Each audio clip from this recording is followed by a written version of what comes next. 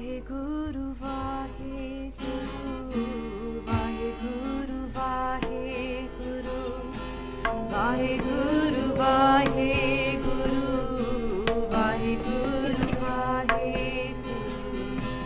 WhyGuru. So what happens?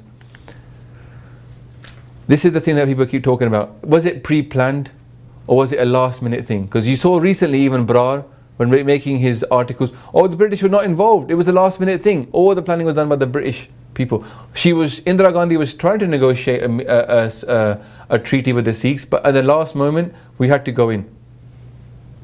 That's what they keep telling us. Okay. But in 1982, there was a model of Harimandar Sahib made, complete, the complex, yeah, in the Doon Valley. The Doon Valley is like the army area. It's like Sandhurst.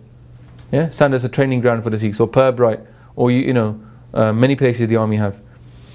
Before Santji was in Harimandar Sahib, this model was made. She always planned to attack Harimandar Sahib. Yeah. R.K. Sinha is the general at that time. He was in charge of making this model. He trained his troops on this model. But he thought it was a training exercise. When she said, I want to attack, he refused. He goes, I'm not going to attack. How can an army attack its own people? He refused. A hero for us, yeah? There he is at the bottom. You can watch his videos on YouTube. That's a frozen screen from an interview with him. Day and night news, yeah, interviews R.K. Sinha. You can get that online. So Sinha is removed from his post. Yeah, he's a general of the, he's a very senior officer. I can't remember, but I think he's like chief of staff or whatever. He's a senior guy. Yeah, and as he's removed, Vaidya is put in charge. He takes up, he goes, I'll do it. And who else says I'll do it? Brar. Yeah. So I put a couple of pictures there. Okay. Obviously the UK was requested for help and the SAS went in. That's the SAS flag on the right hand side, the star, the dagger with the two wings. Yeah. So the model was made. Okay. In February 94 we know that advice had already been given by that time. It's been recorded that advice, guy's already gone over there, done the recce, given his advice. Don't know what the advice is, obviously want to find out what the advice was. But the advice has been given in February, so it was pre-planned. Yeah. Brar keeps on saying it was a hasty operation, last minute operation. Yeah. So that's why they couldn't plan for it properly. But they're planning again and again. They're working out what to do well in advance. There's other people ask this question, why was Santji in Akal Takht? Why were they in Harimandar Sahib? Why were they in a temple? Okay? Why were there weapons there? Key thing to note here, Santji was not in Harimandar Sahib. Darbar Sahib is a complex. Yeah? It's got rooms to live. It's got massive langars, different preaching halls. It's got the Golden Temple. It's also got the Akal Takht. The Akal Takht is where Santji was. Yeah? They were not in Harimandar Sahib. Akal Takht is our political and military capital. Yeah, it wasn't the case before the MPs. When the MPs went around and the king was here, the king was in charge, then he would have his round table in it, and all of his soldiers and all of his generals would sit around. Yeah, that's what the Akal Takht is for us. All the generals would gather there. The army was there. Who was it made by? Guru Har Gobind Sahib Ji. Yeah, and what did Guru Har Gobind Sahib Ji keep there? The Akal Sena, the army of God. So the Akal Sena was based at Akal Takht. So the historic precedent was there. Our armies and our soldiers were based at the Akal Takht.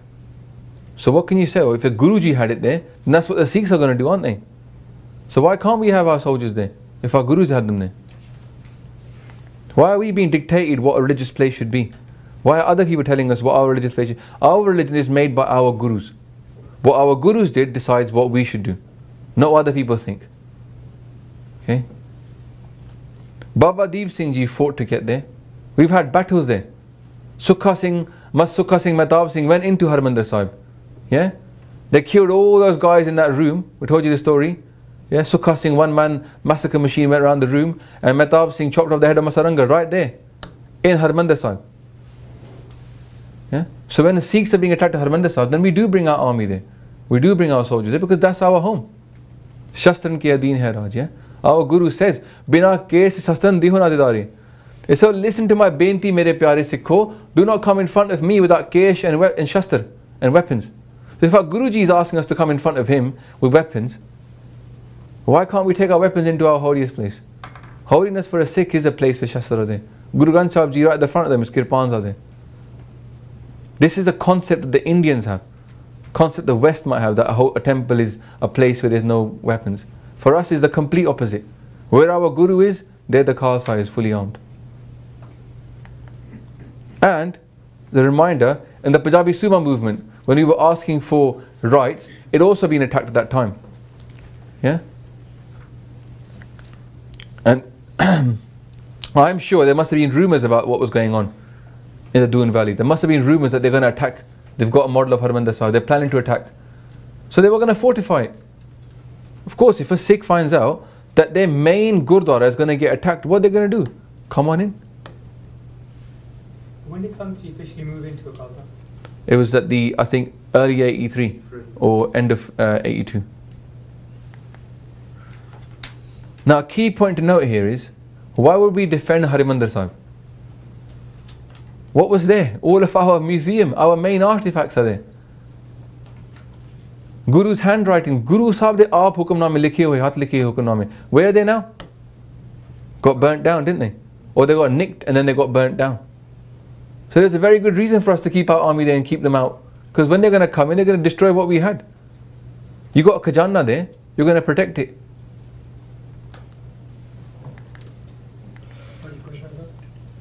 Sorry, go on. So I just want to know if you knew where they actually got their weapons from. Actually, there's an interesting point about weapons, yeah?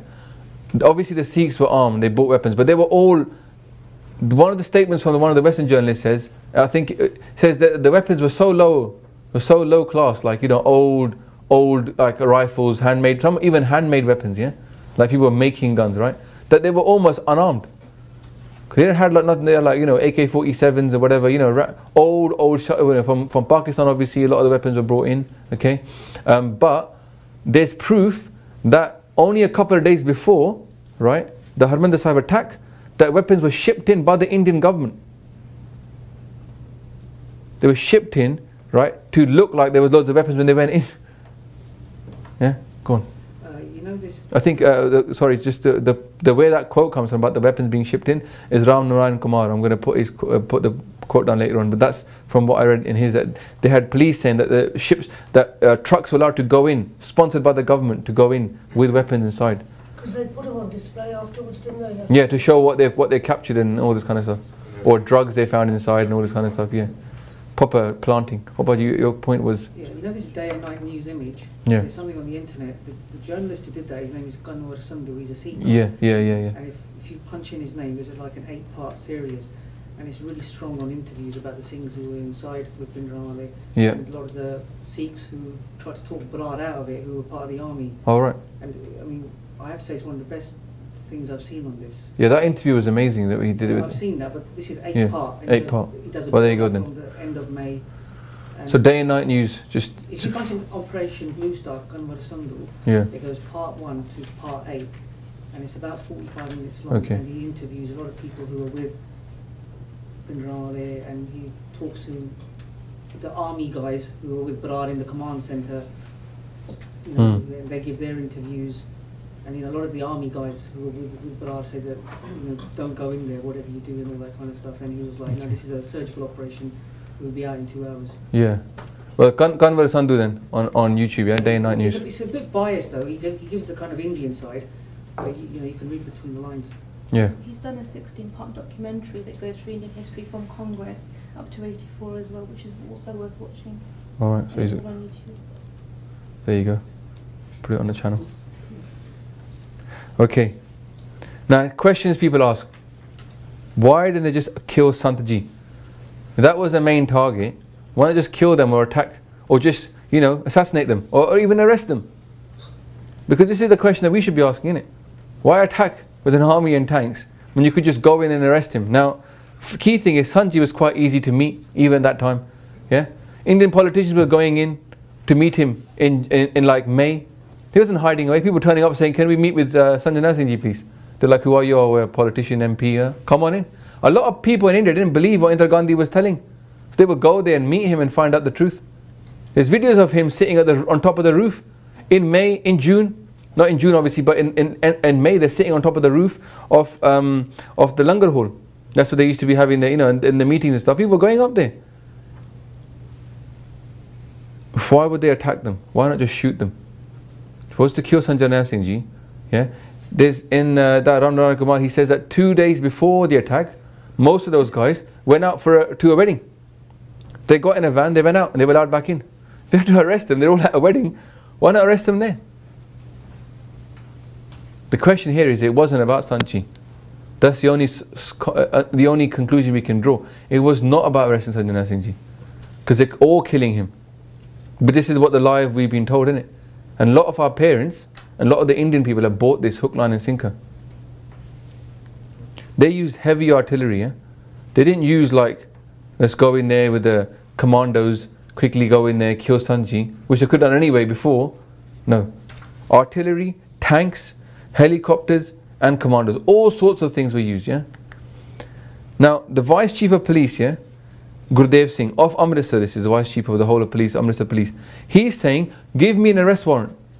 I will go in there and arrest them and come out. He goes, they will talk to me, I've met them. Give me an arrest warrant, I'll go in there, present it to him, he will come out. But they did not issue an arrest warrant. They refused to give an arrest warrant. Now, basically the attack was illegal as per Indian law. Yeah? Indian laws does not allow a government, allow the government to do this, what they did. They must explore all the legal angles of either arrest warrant, make a warning, or starve them out, whatever it is. But to attack, yeah, it's illegal. And now a question here, why June the 1st, okay? Is Guru Arjan Dev Ji Shahidi. Yeah?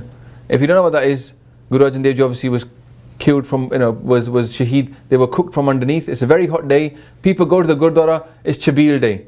Yeah? They give out nice rose water. Yeah? Thanda dudh. Yeah? Ice creams. In the UK, they give out ice creams. So this is a bit of like a, people go to Gurdwara.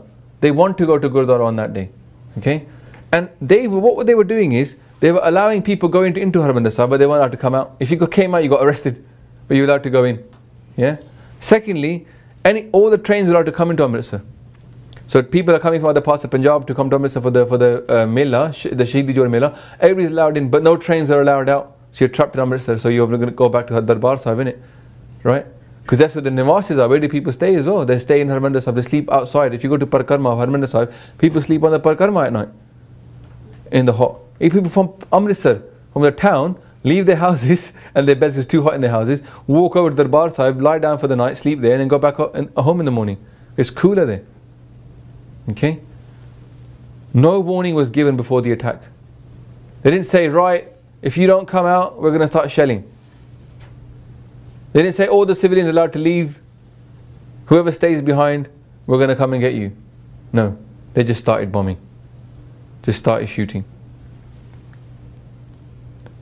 Now, the other thing is, stop, I said to you before, they were going to stop the grain shipments and the tax on the 1st of June. And they attacked on the 1st of June.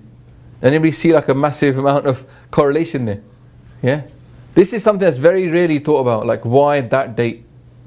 Okay? And the thing is there was a media blackout. This is, amnesty was banned from being in Punjab. Yeah? And there was loads of propaganda, and this is what Brar quotes, yeah? That he was told is that Khalistan is just about to be declared.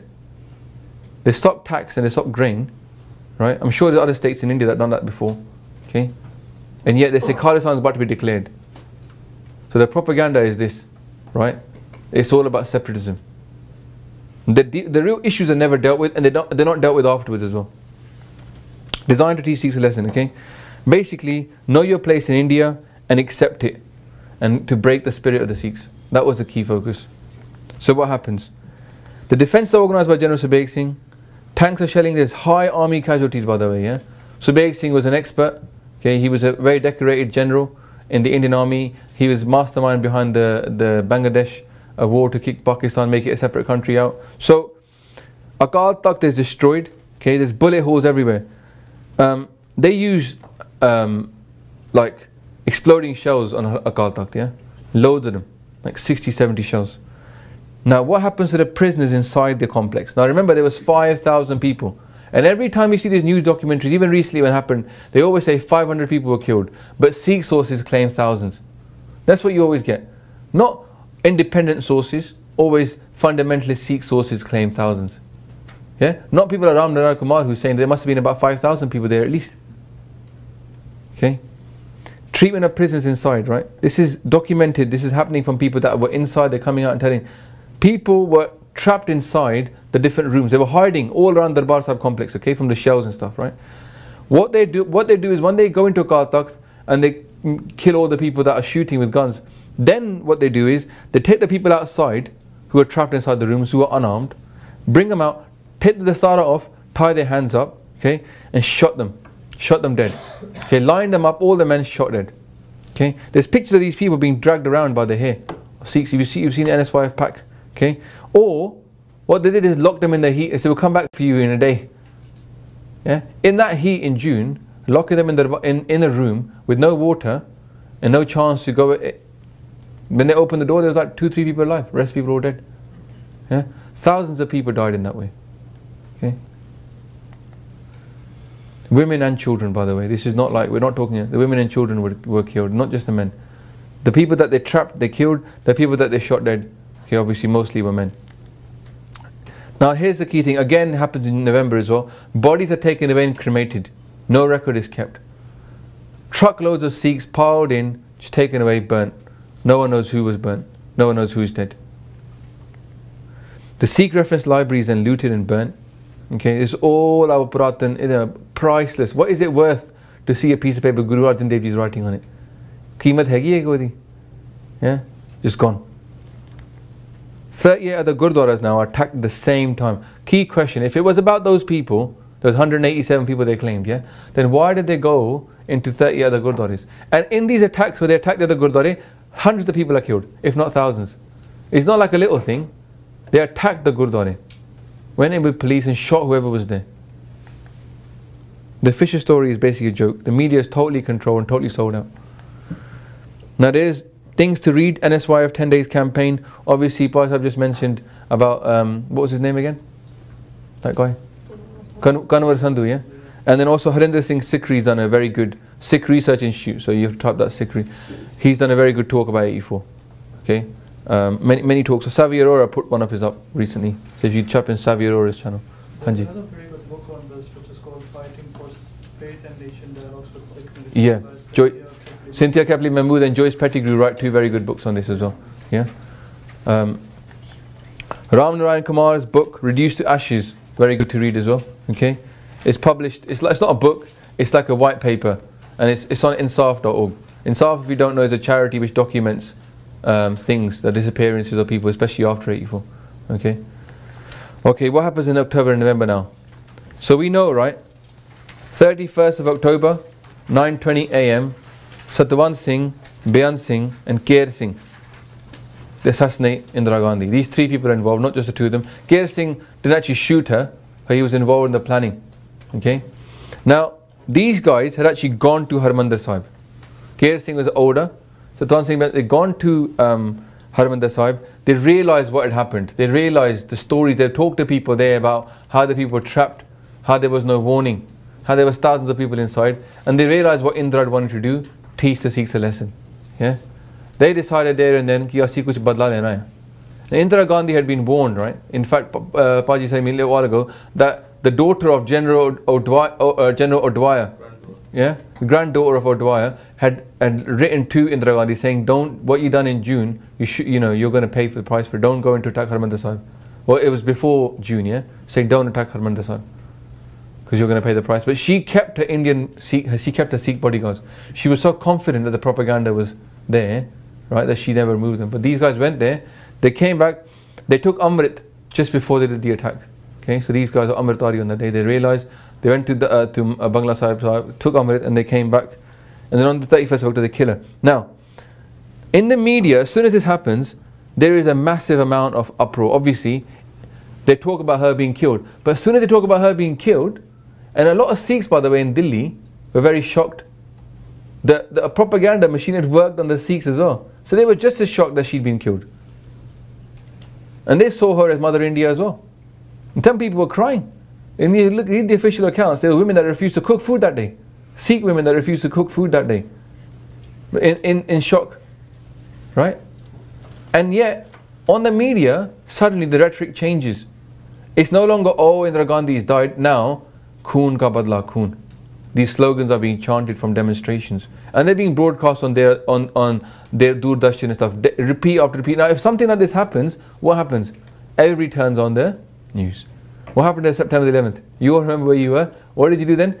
Stick to the TV screen and watch what was going on. So what do all the people in India do? Watch the TV screens. And what do they broadcast? The anger against the Sikhs. Khoon ka badla khoon. Yeah? 31st of October, and on that day, there are beatings and lootings, but there is no murder. Yeah?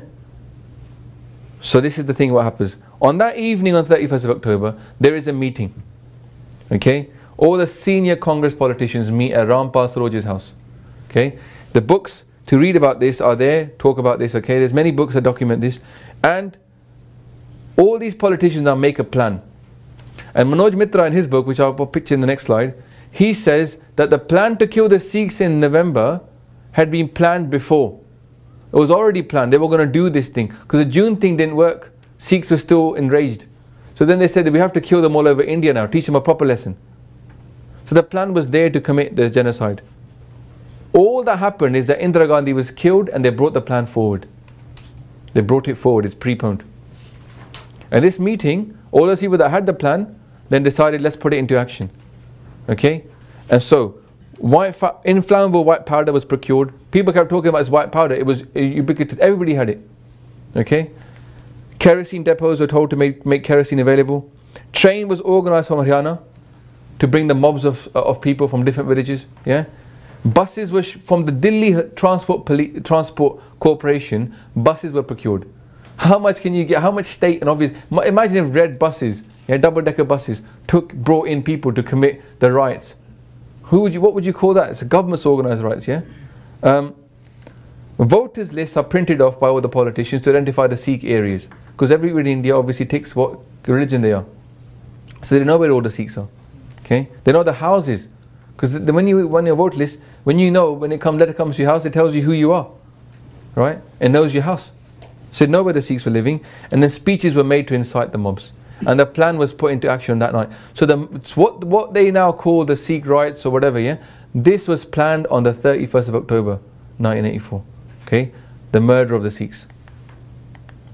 1st of November, the killings start in earnest. Yeah? Organized massacres in Delhi and across India. Congress politicians were seen, okay, walking around with voters' lists and leading the mobs. Okay? The police, they stood by. Many records of them actually disarming the Sikhs from who were together. So they came up to a bunch of Sikhs who were like, they heard, oh, something's going to happen, let's get all our shastras and get together. The police would turn up, disarm them, saying, we don't want you to have any pange here, no threat to the police, give us all your weapons, we will look after you, go back home. Don't gather in large numbers where you can fight together. Disperse and go back to your houses. Stay in your houses. Stay in your house, because we know where you live then, we'll come for you. Yeah? It's all organized. Okay? The messages were coming from the top. Okay? They were giving people a false sense of security, and they refused to register the reports, okay, of people if they were being killed. FIRs they're called, yeah? First Information Report. They refused to accept them. Okay? And sometimes, on many occasions, they joined in by shooting or giving guns. Yeah? To the voters. To the mobs. President Zail Singh, the President of India, should be the next man in charge, right? Prime Minister's been killed, President's in charge. What does he say? He says, I am helpless. What does he do on the 31st of October, as soon as Indira Gandhi is killed? You know what he does? Instead of saying, I'm going to be the next, I'm going to take charge of a transitional government and bring peace and order here, he makes Rajiv Gandhi the Prime Minister the same day. Same day. Total puppet. The army is not called in for 3 days. The army is trained in India to respond to something like this within a couple of hours. And bring complete curfew. Not let anybody out. Bring total peace. The army is not called. Sikh soldiers in the army, right, are saying we want to go and do something. They're not allowed to. The army is not allowed to intervene to stop the rioting. Not rioting, the murder. Okay? It's massacres basically. And the Home Minister was out. You can't reach him. He is in charge of security, yeah, and peace in India. He's not available. hospitals would not treat the Sikhs. The doctors and nurses were scared that the mobs would come and kill them. And the mobs were waiting at the hospitals. So if you got injured, you limped your way to a hospital, you got killed there. People waiting for you to turn up. These are all, but none of this, yeah, it's just stuff. It's all written down in the books and in the witness accounts. Okay, the books in the next slide, you'll see the books that talk about this, yeah. But Manoj Mitra's When a Tree Shook Delhi and Jarnail Singh's I Accuse, yeah, these talk about this. Politicians and celebrities like Rajiv Gandhi, Amitabh Bachchan, they're out there. You killed our mother, yeah. Khoon ka badla khoon. When a great tree falls, then the earth will shake. This is what Rajiv Gandhi says. Okay, but it is not spontaneous. These things did not happen spontaneously. They were planned. It was a pre-planned thing. It was brought forward. Okay, it was a state-sponsored massacre, and the facts stand witness to that. I'm going to give you an example now. Okay, that's Jarnail Singh there, by the way. Okay, that's his book, I Accuse, and then that's the other book, When a Tree Shook Delhi, by H.S. Fulka. He's going to be very prominent in the one session after this, but he's been a lawyer and a campaigner since then, and also Manoj Mitra, who's a registered Indian journalist. Okay, he writes against state-sponsored genocide. This picture at the top, that picture, that is of the Logpuri. That's how the Sikhs were living in the little houses, and this is the state of it after November. Okay, no roof, nothing, burnt down, right? And those are the women who were from the Logpuri. This is block 32 of the Logpuri, okay? It was a Sikh block. Pretty much everybody there was a Sikh.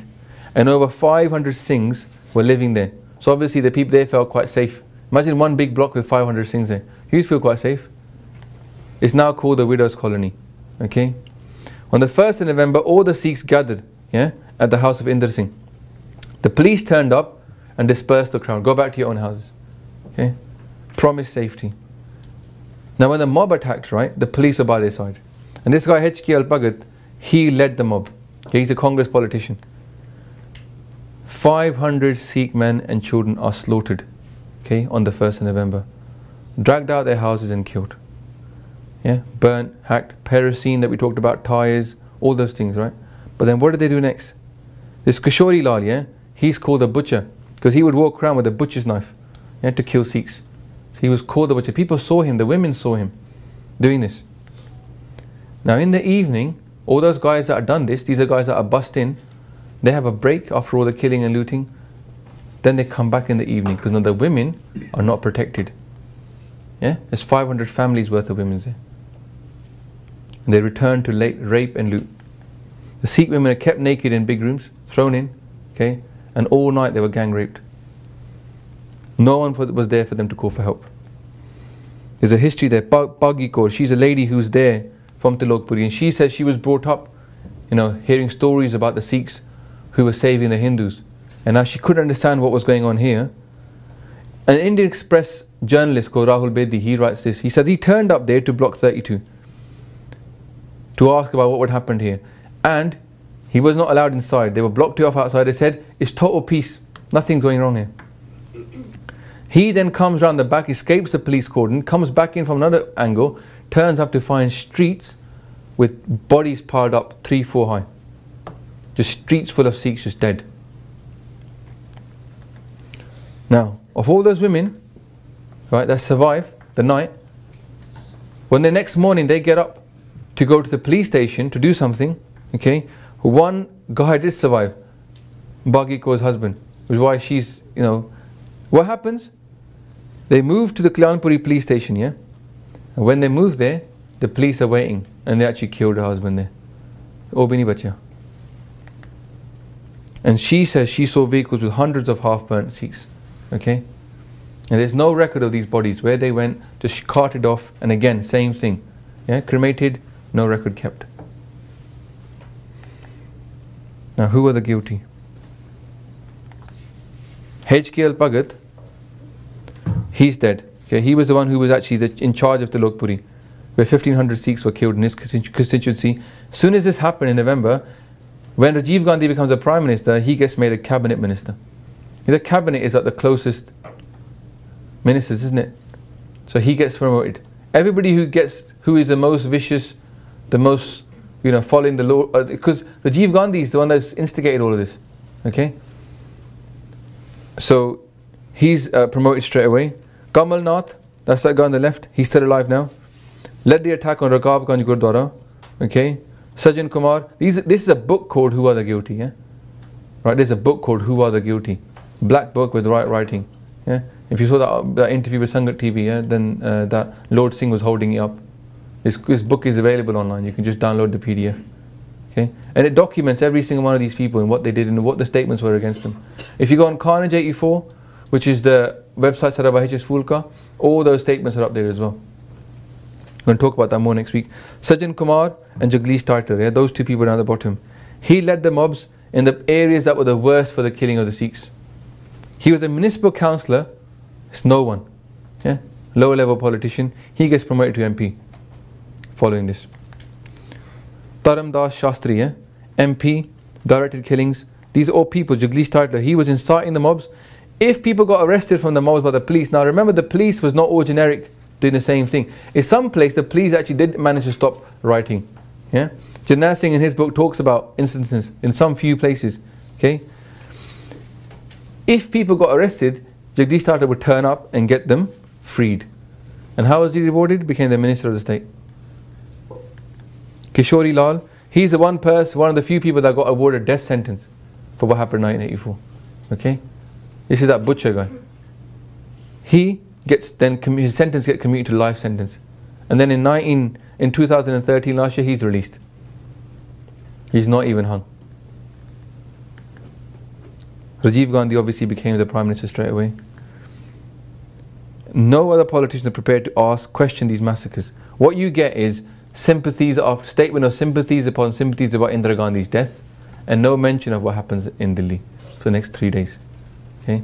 Even from England, you get letters from us saying, "Oh, sorry to hear about your Indira Gandhi being killed." Nothing about the Sikh slaughter, the massacres. And yet, to this day, they still remember Indira's death. Every year they do a whole thing for her death anniversary, and never do they remember the Sikh killings. But they tell us, yeah, you should forget. They don't remember the Indira Gandhi being killed, but they keep remembering her, but they don't want to remember this. They don't want the Sikhs to remember how many Sikhs were killed. Yeah. Now we're talking all over India. We're talking like 10,000 people. 8 to 10,000 people being killed.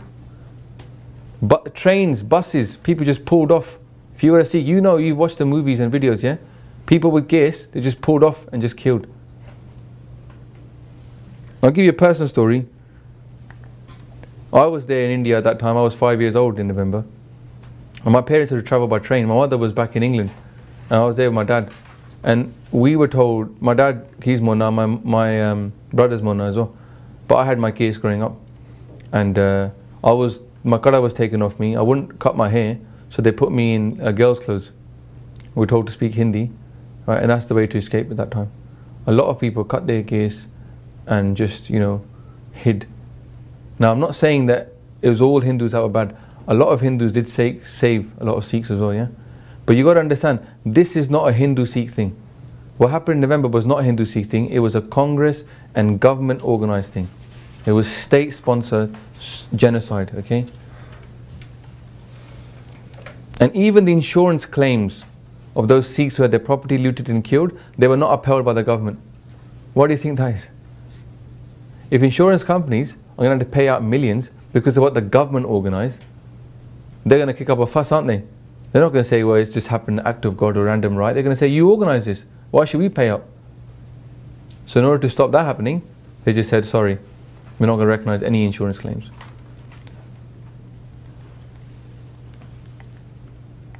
The main thing is, was it riots? What is a riot? Football fans. Yeah, you've got two groups in it, in a riot. If it's communal riot, a communal means one community against another community. This word communal doesn't come up here because England's not that communal. Yeah? But in India it's used because you've got communities, what Puran Singh was talking about. But you didn't have two communities against each other over here. There were no Sikhs rioting against the Hindus. In Punjab, no Hindus got killed. So it wasn't communal, it was just one way. And it wasn't riots.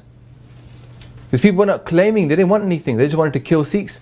And they were bussed in, they were organized. So the Sikhs that use this word need to think twice. What are they doing? They're buying the state line. The proof is all there. The problem is people don't want to read the proof, innit? In our own families. And the people in Delhi still talk about it now. You go to Delhi and speak to some of the Sikhs, they'll still talk about it. Itthe mare sige, we stayed in this house, we got away with this, these people got killed. No one's forgotten it. There were no retaliations in Punjab. What was the reaction in the press? They just ignored it. Ignored it. Yeah? And they bought the government line. That communal rioting happened. Yeah? And they spread that line across. It was just mass, it was just a spontaneous reaction. Right? And if you grow up in India and you hear about this, this is what you will be told. Yeah? And if you watch, like if you watch some of the recent movies that are coming out, you know, from that, that is basically what they said. Oh, it's very unfortunate. Now they started to make a few movies about, you know, there was this Amu movie that was not made by an Indian, but it was made by a lady who was a Sikh from Australia, and that talks about it as well. That was a screen. It's worth watching that because the police were into it. Yeah, everybody was involved. And what happened post massacres? Sorry, what was the name of the film? Amu, A-M-U. It's about it's sort of similar to what come up. You know how the recent Sada Haq kind of story, but the point was that the lady, she comes back from abroad, comes back to and then she finds out about what happened there. Yeah. She was actually a relief worker in one of the camps. Yeah. So the story is based upon she saw the problems that were happening in the, and the thing is here is about the camps. Okay. Those relief camps were set up were woefully inadequate. Okay. They were grudgingly given. Okay. Once they'd killed as many people as they could, then they stopped, and then the army was brought in after 3 days, okay? And suddenly peace was restored. If it was so spontaneous, right, how come it just stopped straight away? Yeah? And then you have this camp set up, right? But people can't go back to the same houses you came from, where your family's been killed in front of you, yeah? Where they've raped you, raped your daughters. You can't go back there. And you know, they're settled off in these other areas. Go on. There's a video on YouTube of the aftermath with the relief camps there as well, and I think an SYF. Yeah, they put it up in their exhibition. Yeah, parts of it. People were hungry, starving, and not not looked after. In November it's cold, by the way. Yeah, they weren't given blankets and stuff. They weren't exactly looked after in the relief camps, and they were relocated to different places and given hardly any compensation. And then on top of that, the biggest slap is the fact that no one was convicted for this. Yeah? Just totally forgotten. All the inquiries, we're going to talk about more of that next week, the next topic. All the inquiries, and what a complete joke it was. Yeah? And some of the examples are just literally unbelievable. Yeah? IAQs and Jarnail Singh and those people, they talk about this in detail because they were involved. HS Fulka was involved in all these cases, all right? Deeply involved. So why are Sikhs being asked to forget 84? It's not being dealt with, isn't it, at all? They don't want to deal with it. Yeah. Yeah, because it's so communal. Yeah. When first week of June comes every year, I follow the Indian news. I used to live in Delhi and I worked as a journalist, and in that first week of June, you could just feel a massive undercurrent. I once mentioned the word Bindramala openly, and someone said, don't mention that name. Just forgetting it, put your head in the sand. Yeah. Don't deal with it because... No, it's not like that. It's like, it's there. People know it's there. The Sikhs know it's there, the Hindus know it's there. It's very difficult to look within yourself sometimes. And it's that kind of thing. How do you do it?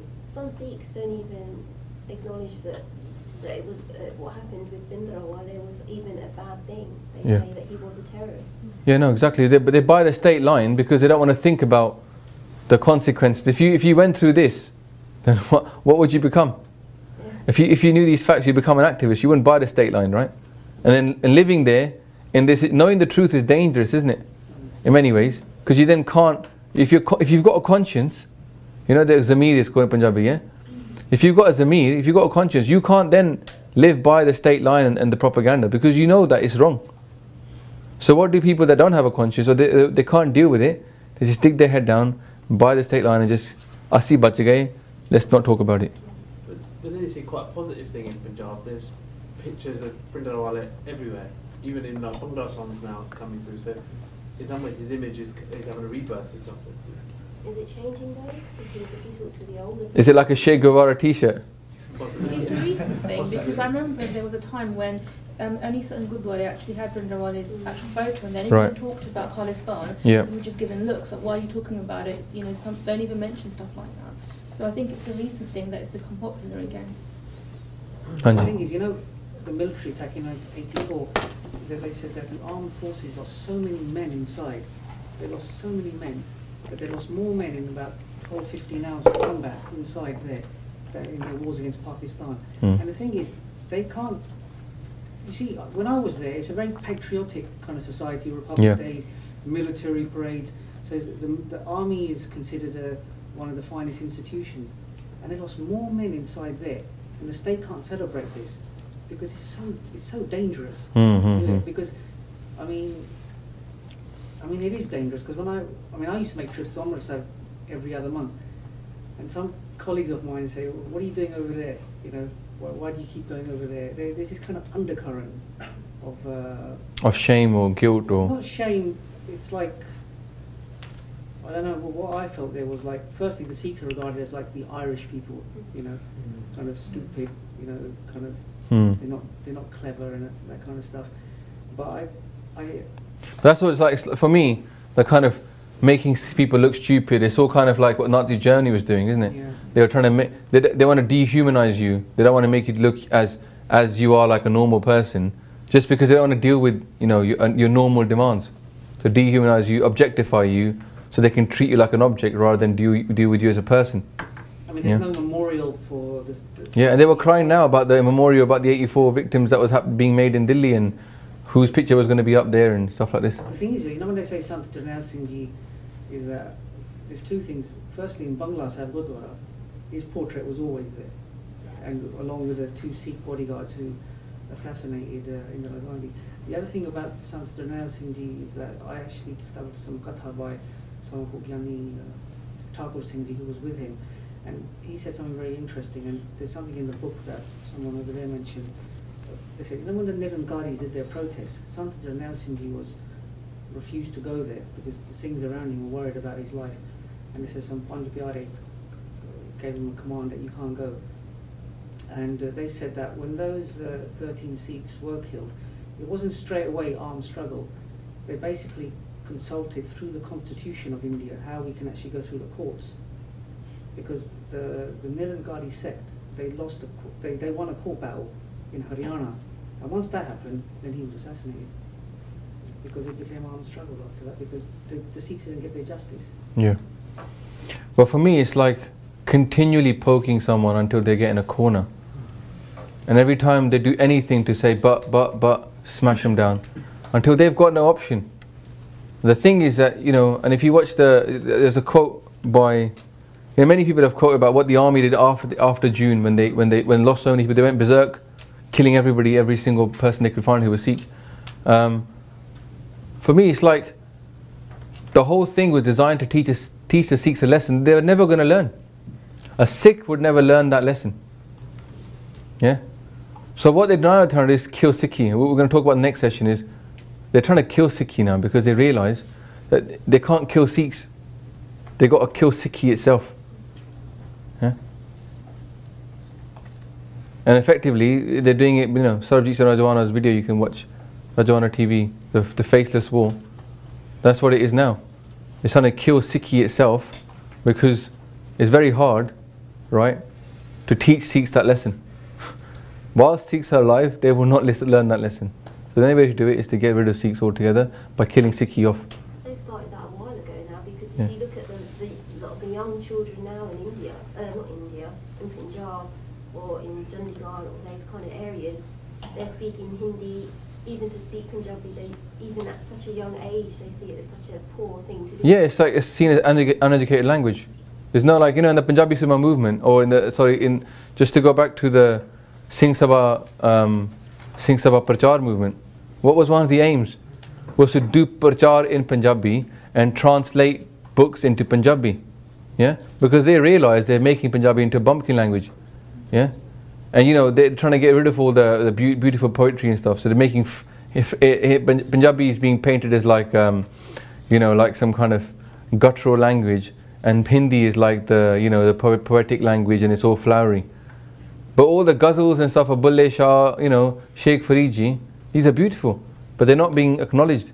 You know? They're not being given that prominence.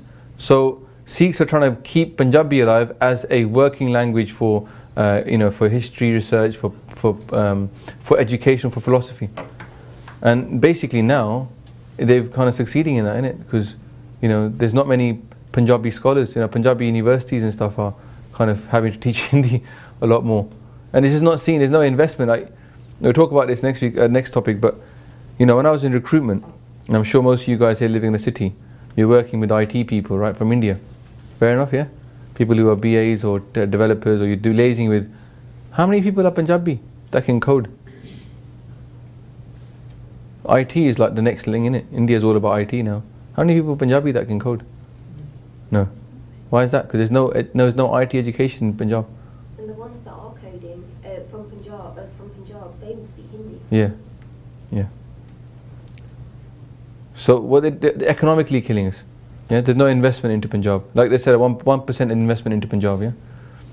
Let me see what other talking points. What are your views on Manmohan Singh, who's been? Manmohan Singh. I'll give you a good. You know, like this phone now is on silent. You know, you know, in India, to put your phone on silent, you know what that's called? MMS, Manmohan Singh mode. He's not even the head of his own party. Yeah, Sonia Gandhi is the head of the Congress party, but he happens to be Prime Minister. She didn't want to become Prime Minister, because had she become Prime Minister, she would have been assassinated, because she was an Indian. Yeah, she's Italian. If you didn't know, Sonia Gandhi is Italian. She looks like an Indian, she speaks Hindi like an Indian, but she's Italian. Yeah? She was a waitress in Oxford. In Oxford? Sonia Minor. Yeah. Well, you know, look, I mean, there was the whole family, the Gandhi family is crazy. Firstly, they're not called Gandhis. Yeah? They should be called Khans, because Feroz Khan is the husband, right? But now they're called, from Gandhi they're going to Gandhi, and now they're not really Hindu. Like the kids are brought, you know, their father's a Muslim. They're brought up as, and their names are being given like, they've been given Hindu version names, but they were firstly named Muslim names. Right? When she got more into politics, they changed all their names. Then Sanjay Gandhi or whatever marries off to an Italian who's Catholic. So he's Muslim, she's Catholic, right? And then their kids are like, you know, Rahul. Now they you know, and I'm not sure if their wives are their wives. Rahul's not married. Yeah, okay, but who was the other one? Yeah, I mean, these people are ruling India as a dynasty. What's their qualification? That they descend from Nehru. Now, here's a funny thing people brought up earlier. I don't know if you've heard about this, and there's quite a lot of truth in it. But Nehru, his surname comes from Neher. Neher means like a canal.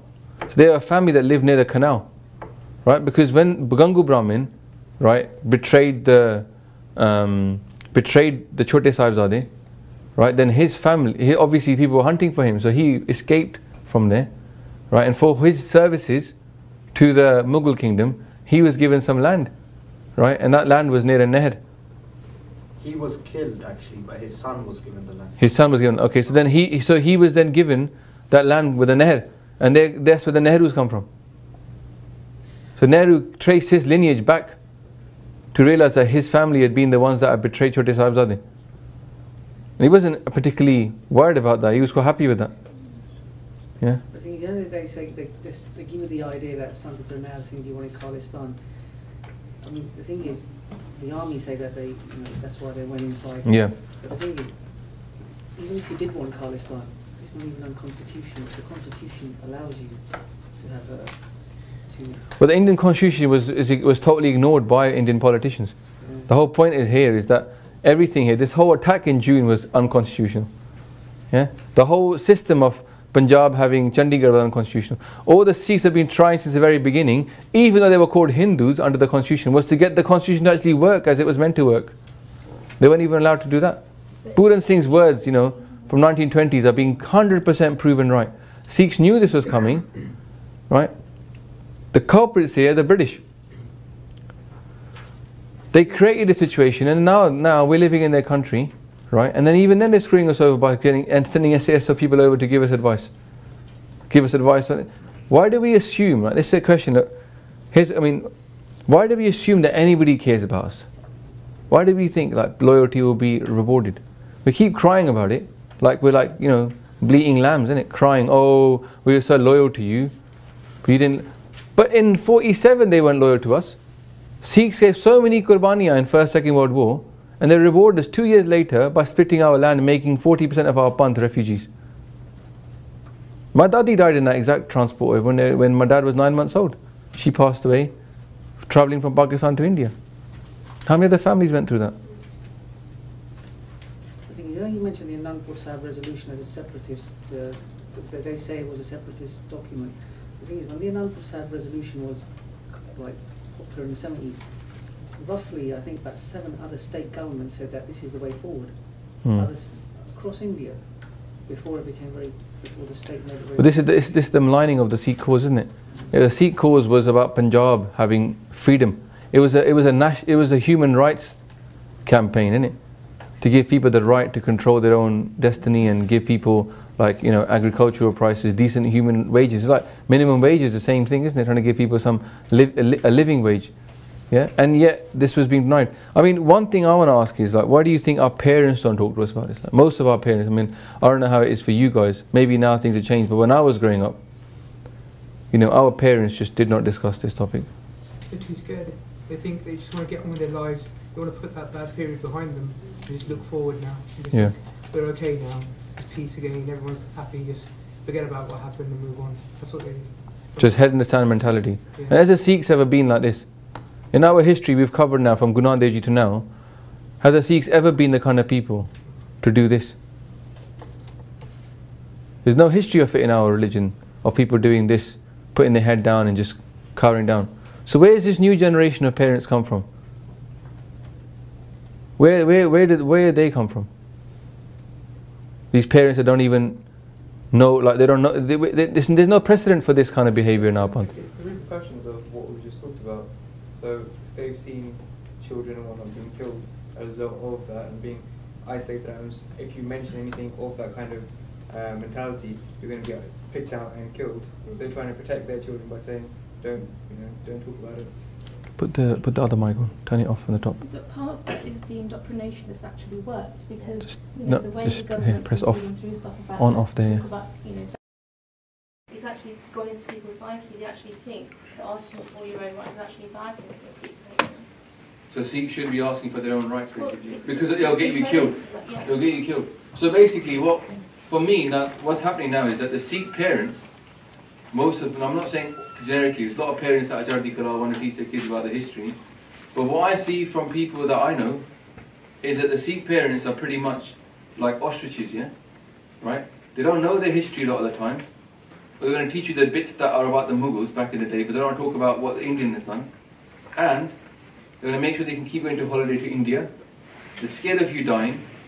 So in the old days, when Guru Arjan Dev Ji is saying in their Bani, Pehla maran kabul, Jeevan ki chhad aas, ho hai sabna ki rehne ka, to aao hamare paas. Step 1, accept death. Step 2, leave your desire to live. Step 3, become humble. And step 4, go to Guru. This is the steps of a Sikh, yeah? To even get into Sikhi, you need to see these three things, and then you can go to Guru. So what's happening now is, yeah, we don't want to leave our desire to live. We don't want to accept death. It's going to come for all of us, isn't it? Sikhs have always looked at death and laughed. You can't touch us.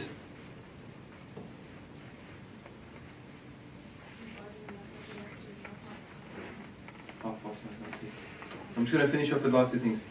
We know who are the guilty, right? There was massive reaction in Punjab and abroad, okay? Massive reactions. People knew who were the guilty, the books were published, yeah? I'm going to talk about that more in the next session, what happened since 1984, okay? But most of these reactions consisted of this stuff, yeah? Holding protests, trying to get the Western government to do something for us. Which Western government is going to do anything for us? Only if they're going to get something back in return. What are we going to do in June?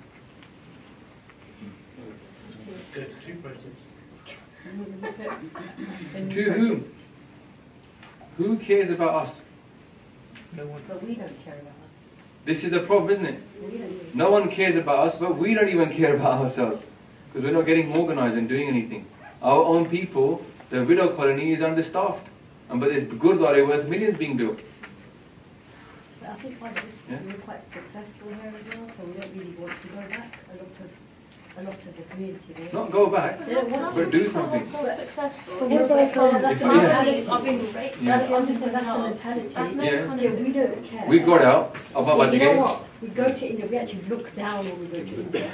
You know, it's a gun that you're seeing is going to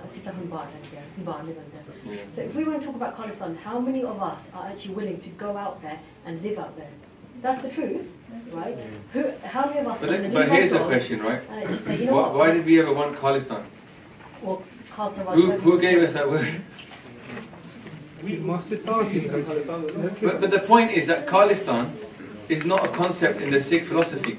But the thing is, and which Khalistan do you want? I want to take you back to that map. Do you remember that map now? Which Khalistan do we want then? The world. Do we want that little heart of the butterfly? Or do you want the bits, the right wing that's in India? Or do you want the left wing in Pakistan as well? And do we just want that Punjab? Is Punjab supposed to be the Khalsa Raj, is it?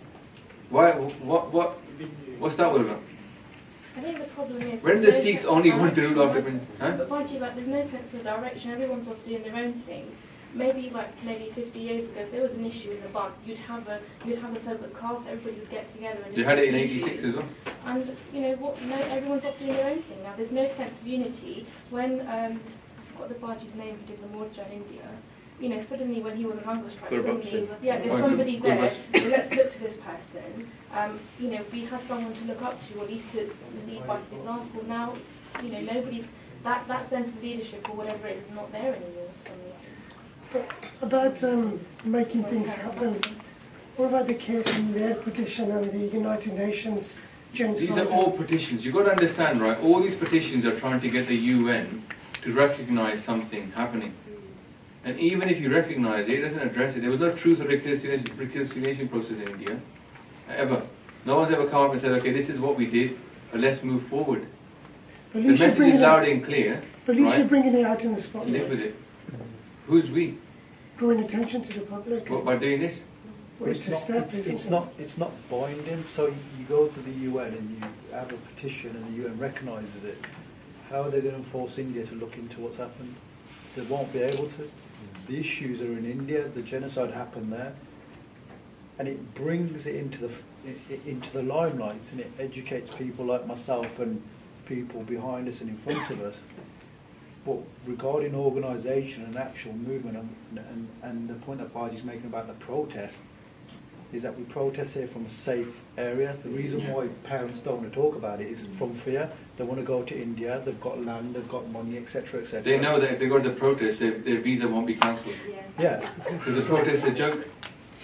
Yeah. But if there is something serious, right, then their visa we have, they can't go back to the print.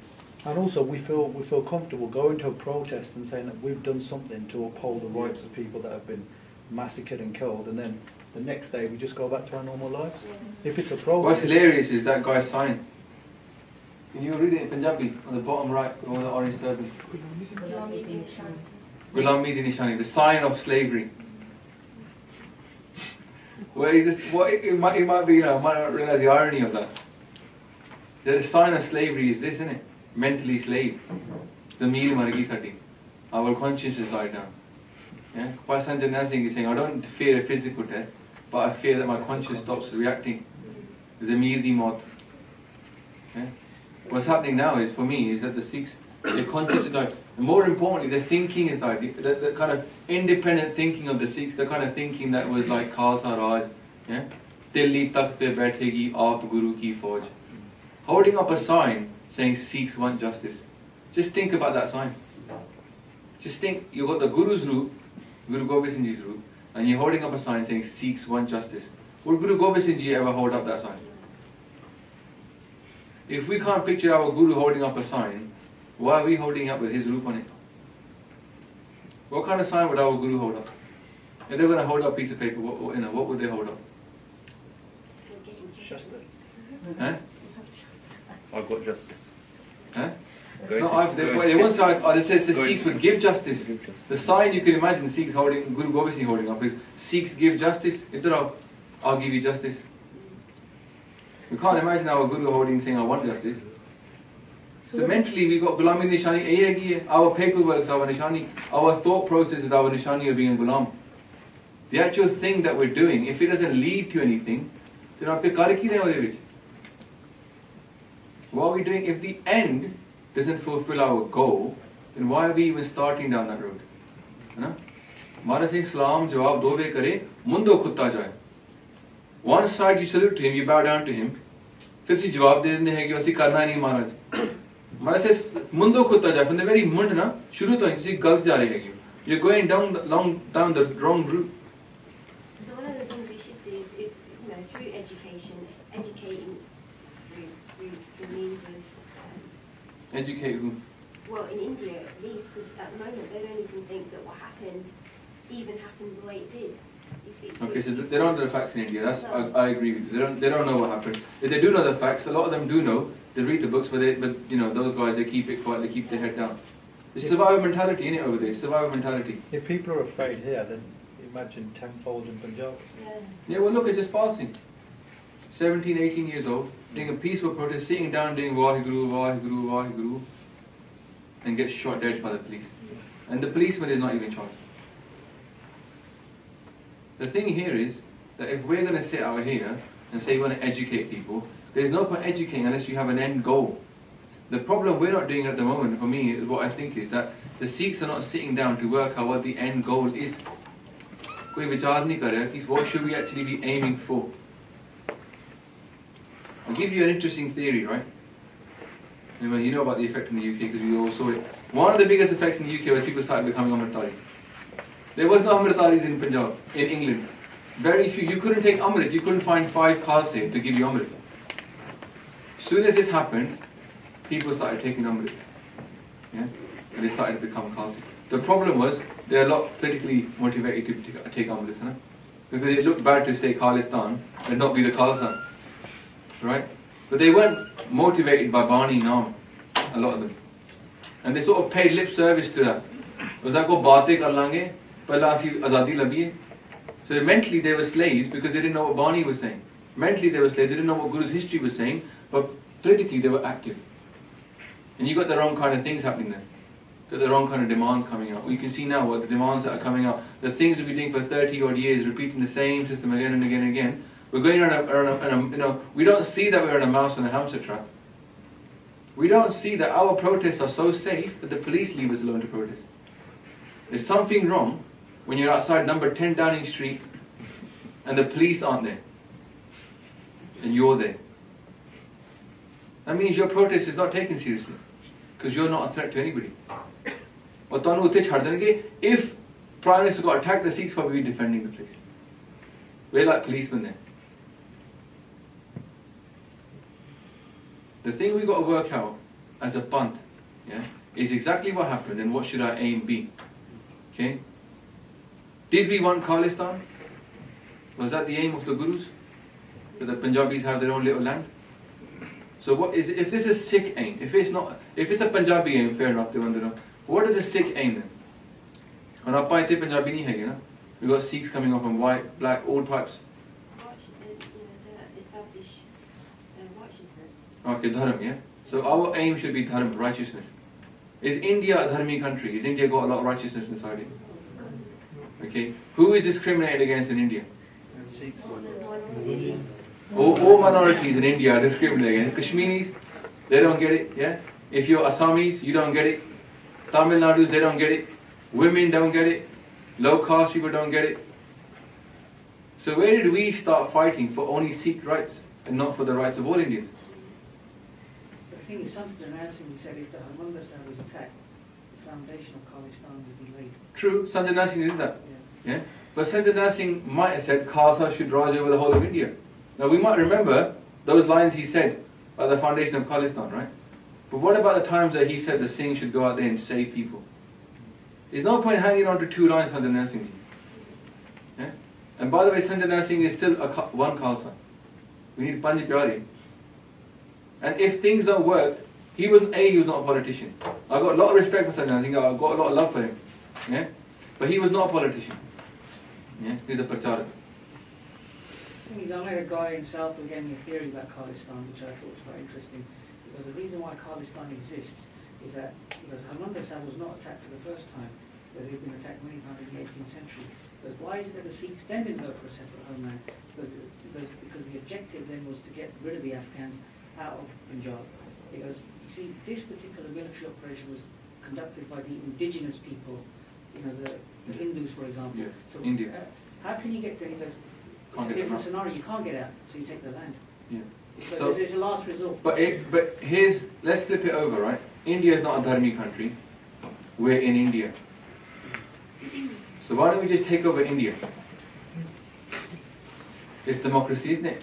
Build your numbers, take over India, become a politician, become wildly popular. Look at this KFGD, what's his name? The Aam Aadmi Party.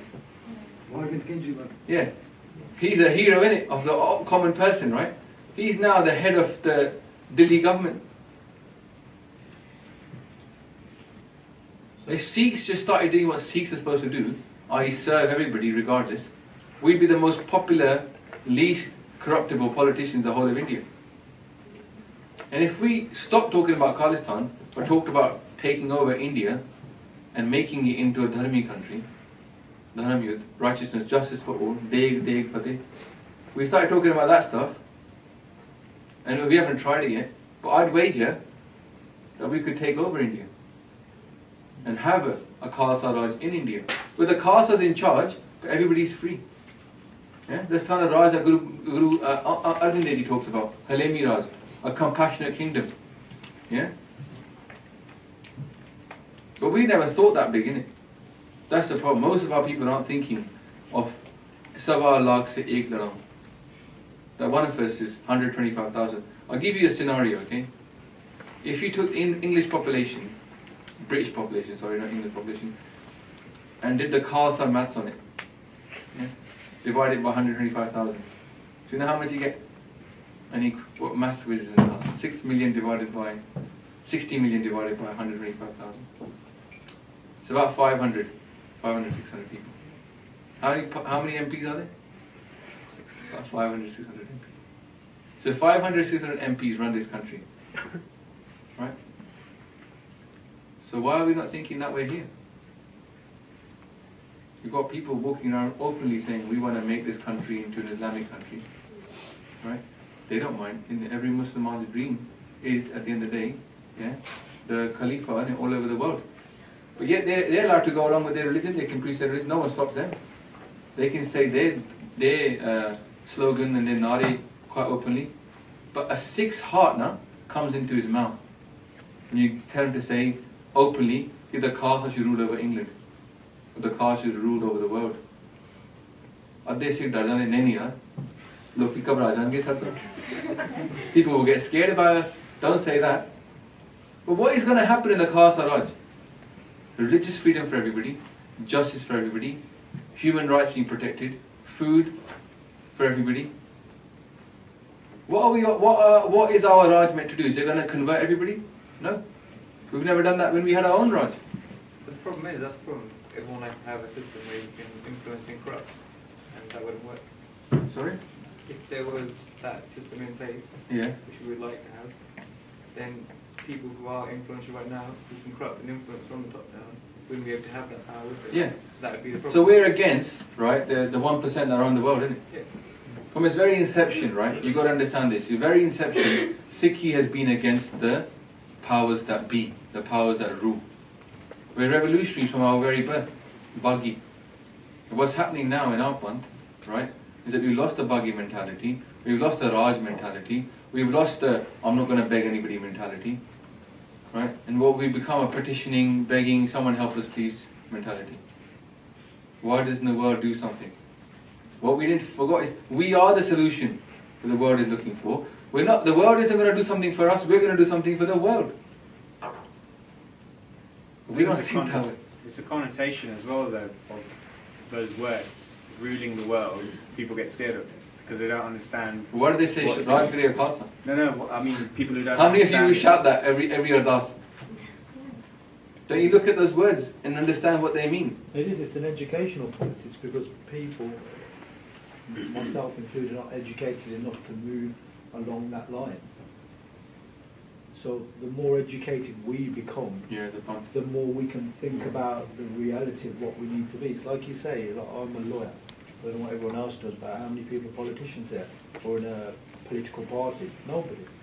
Because there's a fear attached to it. You don't want to be a politician. You don't want to stand up and say, this is me for you stance, this is my convictions of what I believe in. Because we're all too comfortable living in the UK and going back to what we know, everyone's going to get up for work. But who, you know, what we know has been decided for us, isn't it? Yeah, we've been like, but, you know, like, I remember there's a great quote, there was two, I think it was Cameron or somebody else, maybe even before that. They were like, you know, at public school, and they were going off to university. And they were both public school. You know what they said to each other? See you in Parliament. Yeah, it was Cameron and... they brought up Cameron... The mayor of London, what's his name? Boris, yeah? They brought up with the mentality that tusi Raj karna hai. You are going to become MPs, you are going to become the leaders. They're brought up to lead. If anyone wants These to see a private picture schools are training the leaders of future. Our Panth is not wanting to lead. If anyone wants to see a picture on that, just Google the Bullingdon Club. The Bullingdon Club, yeah, exactly. And you'll see a picture of some 16-year-old in a picture, school picture, and they're all sitting there. Yeah, but you know the argument against it is, you know, it's because they're a privileged society, they have wealth, they have money, but education is free. We're growing lots of doctors and lawyers, aren't we? No, but we are being told to stay in those middle class, isn't it? The white collar working class. Yeah, that's what we're being told. This is where you belong. You don't belong up there, but you don't belong down here, and we're happy in the middle. Yeah. We don't train our kids to become leaders. We don't give them the mentality to see Raj karna hai. You're going to be the next MP. You're going to be the next running this country. We don't think the head of the country could be a Singh. Yeah? So we've got the basically this is called the slave mentality. Yeah? If you haven't got the ruling mentality, you've got the slave mentality. If you're asking for other people, then you're not giving it away. And I want you to understand this, yeah? If anything we can take away from this, why did this happen to us? Somebody asked this question last time in the WhyGuru course in Southall.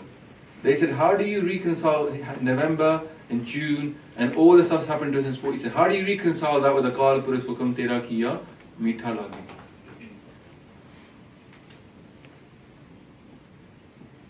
Go back to this, yeah? That's how I go back to this. What if we had followed our Guru's Hukam? Would any of this happen to us? If we'd followed our Guru's Hukam?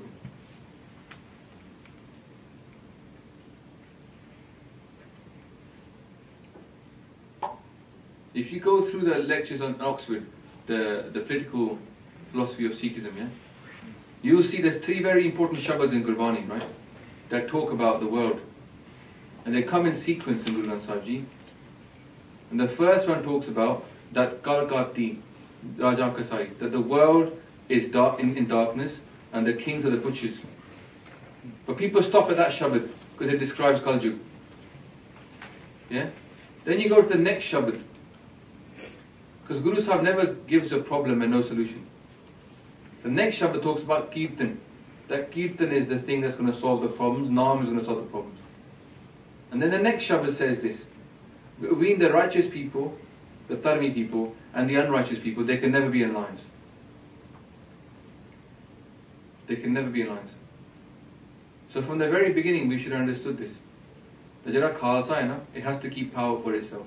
Ruling, you can share wealth, you can share economics, But the Khalsa must rule independently without anybody else telling you what to do, must rule only from the Guru's hukms. You know, you can't share power.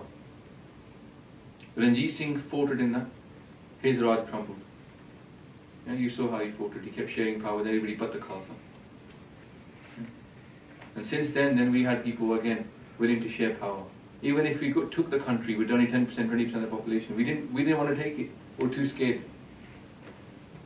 And Khalifullah Singh would have taken those odds any time of the day. 20%, he goes, you're laughing, give me 5%. But do you not think that this religion is roughly what, from the inception of the Khalsa, is roughly just over 300 years old? Yeah. And I was having a conversation last couple of weeks with a guy in Southall who's part of the Dum Khalsa. He goes, in this religion, he goes, it's only half a millennium. Yeah, it's very young religion, yeah. I said, yeah. I said, if you look at Christians, for example, in the first 400 or 500 years of their... They weren't even set up. They didn't even have a book. They didn't have enough books. Yeah, they didn't even have a book. Yeah, I mean, isn't it like... Is it the Sikhs are just chipping away very, very slowly at what the goal is? You know? Are we chipping away or are we falling away from the goal? I think it's 50-50. Well, I mean, okay, obviously the Khalsa can go back because Maharaj has given the hukum Raj Kare Khalsa, yeah? It will happen one day. But you're right, I mean, when people say, oh, where are you now? You know, when people come on the channel and they go, you lot are a joke, talking about Raj and talking about, you know, Prachar and stuff. You're only, what, 2% of the Indian population, you're all Punjabis, hardly anything growing outside. And that's when we give that jawab, ki hale time hega. We only be being persecuted for all of our inception. Yeah, don't worry, we're going to stand up. That's the answer we give then, right? But that's to somebody externally who says, well, your religion ain't doing much. But when we look at ourselves internally, when we look at ourselves in the shisha, what do we answer we give then? Oh, it's alright, we've been persecuted for many years. The only time you change something is when you recognize where you fall down. You know, it's like known unknowns and unknown unknowns, isn't it? If you have a known unknown, you're like, oh, or you have a known, like, you know we have to do something, but we, you know, at some point we'll do it. But I think people here have forgotten that they're supposed to do something in the first place. Like, what is Sikhi made for? Guru Sahib decided Sikhi was made so that everybody in the world would have food and everybody in the world would have freedom. That's why Sikhi was created. Deg, deg, fateh. The principle was to rule the world and give everybody freedom and everybody food.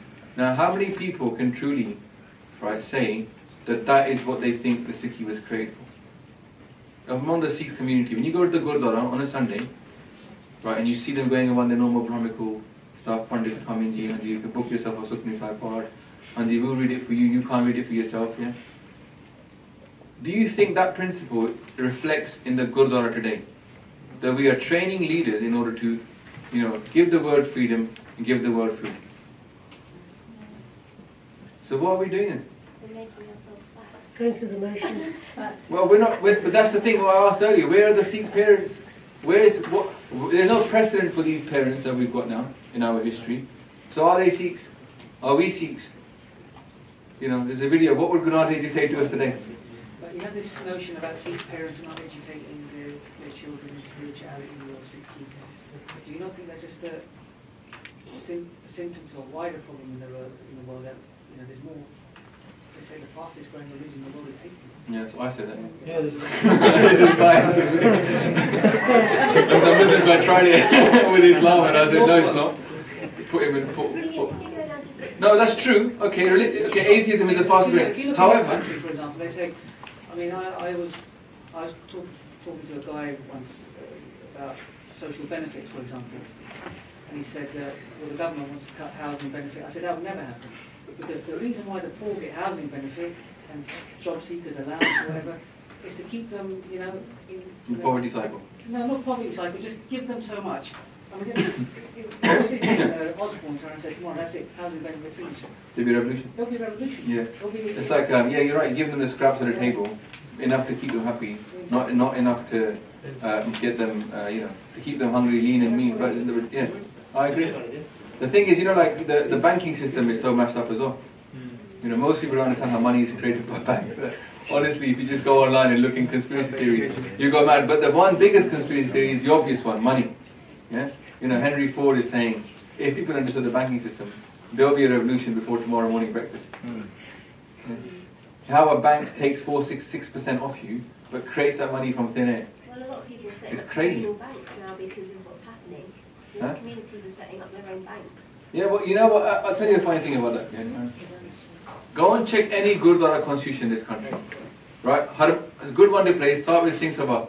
Go and look at the Singh Sabha constitution. If you don't have it, the constitution of the Gurdwara. You want to find it? I'll give you a copy. Read it. Very clear, and it says the castle should have its own bank. It says in the aim of the Sabha is to run its own bank. When you control money, that's it. You've got it made. The castle should have its own bank. And guess the Punjab and Sindh bank. That was a bank set up by the Sikhs. That was a Sikh bank. Yeah? And then it got nationalised and it's now become an Indian bank. But it was run by the Sikhs. It was a Sikh bank. The Singh Sabha movement and those guys, they set that up to give independence to the Sikhs.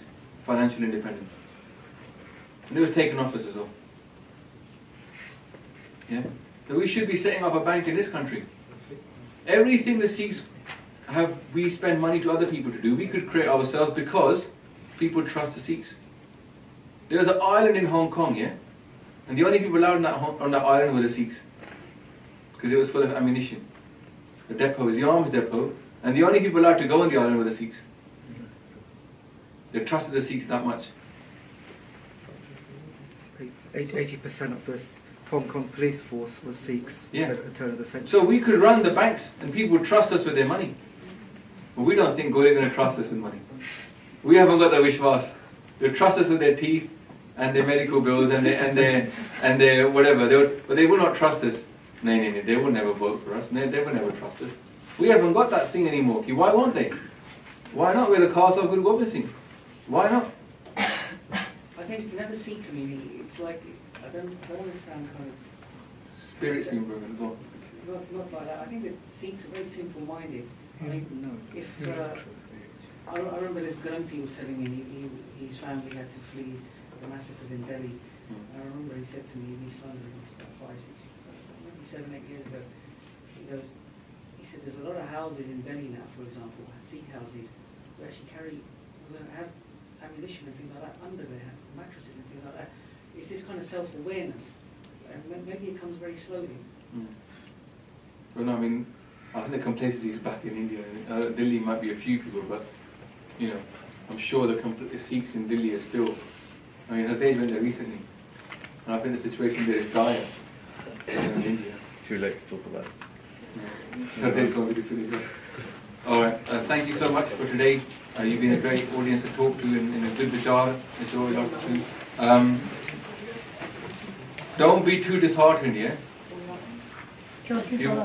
You can be disheartened with the current state of the Panth, can be disheartened with what's happening, but don't be disheartened because Maharaji Apar Kripa hai yeah? Just reminds you one fact, that before 84, yeah, there was not many Khalsa in the West, yeah? And now they're everywhere. And I go to programs 10 years ago, I used to know everybody. Because they were all people that you knew from the camps. And now you go to a program, you don't know anybody, and they're all walking out with Pag and Dari. Like, where did those Khalsa come from? Yeah? So there's a lot of shaheeds that have come back into the Panth, yeah? Since 1984, anybody who's under 30, right, 30 years ago, there's a lot of youth that are into Sikhi that are under 30. Yeah? For me, those are all the Ruhan that have come back from India, all those souls, yeah, they've come back. So the Panth is in Chardi Kala. Yeah? It is. There's a lot of kirpa happening in the Panth right now. Yeah? I'm very excited about it. I'm not, all I guess our aim basically is to get, let's know our history so that we can direct those passions and those efforts in the right way. Because if we don't know our history, we don't know where we come from, we're going to go wrong. Now Guru Sahib has already taught us how to do things properly. It's up to us to learn and follow that example. If we don't know it, then we should learn it. The real thing to take away from here for us today is to learn the history and learn where the people that did stuff in our Panth that was successful got their power from. And that is Gurbani. If you're the kind of guy or girl that gets very passionate about 84, passionate about those things, but you don't get passionate about understanding what Japji Sahib means, yeah, and that's a lot of people nowadays, don't get passionate about this Bani or Kirtan, right, then you may have got the balance wrong here. Yeah, the word is Sant Sipahi, not Sipahi Sant. Pehla Sant, fir Sipahi. Because you won't know what to do with that Shastra when you get given it to you, unless you've got the Sant inside you. Okay? So start understanding the Bani and the history. Yeah? Alright, there's also videos on our channel, obviously. Learn that just as much as you want to find out more about 84, learn about Bani. Yeah? The teaching's there. Alright, Guru Sahib started off with that. There's a reason why Guru Sahib starts off with Japji Sahib. Okay? So finish off, there's loads of videos on the channel. The Japji Sahib playlist has little summaries as well at the end, which you can summarize some, so watch that. So Maharaj Kirpa Kare, if we go back to what Maharaj taught us, yeah? So for all those people that have died, for all those people who are coming back into our path to give a charity kala, let's do a Jakara. Jakara ko jave, nihal ho jave, gur sikhi nu paave, gur bur jape japaave, gur bar akale. Sri Akale. Deg deg. Fateh. Pant ki. Jeet. Pant ki. Jeet. Raj karega. Khalsa. Raj karega. Khalsa. Jo kaj ke bulaye so nihal. Sri Akale. Vaheguru ji ka khalsa, Vaheguru ji ki